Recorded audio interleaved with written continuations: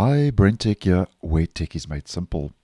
So if you want to check your internet speed using Google search, as many of you may know, you just enter speed test, and this brings up the little menu and service right at the top of the search results page, and you click run speed test, and yeah, you can check your internet speed.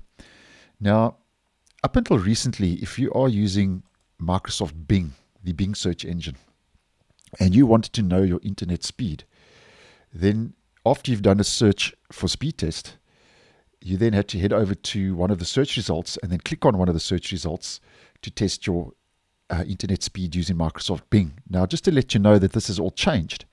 And if we do a search now for speed test using Microsoft Bing, instead of having to click on an individual search result now, you can see now that Microsoft Bing has replaced its own speed test service with speedtest.net, which is also known as Speed Test by Ookla, which is a popular web service, a free web service to check your internet speed and your internet connection. And how this will all work, if you are interested, is now instead of heading down to, as mentioned, click on the individual search results, which take you over to different services, you can just click on the speed test widget right at the top of the page, and there we go. You are then able to check your internet speed and your internet speed and connection. And let's just give this a go.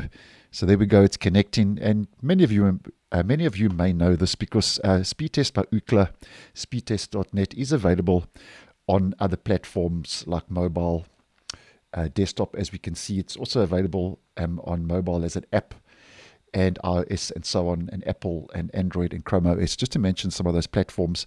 Now, this is not a true reflection of my actual download speed. I am busy on other devices downloading, so that's not a true reflection. But anyway, there we go. Just wanted to point that out, that speedtest.net, Speedtest by Ookla now, is the default search widget when it comes to checking your internet speed if you are using Microsoft Bing. So thanks for watching, and I will see you in the next one.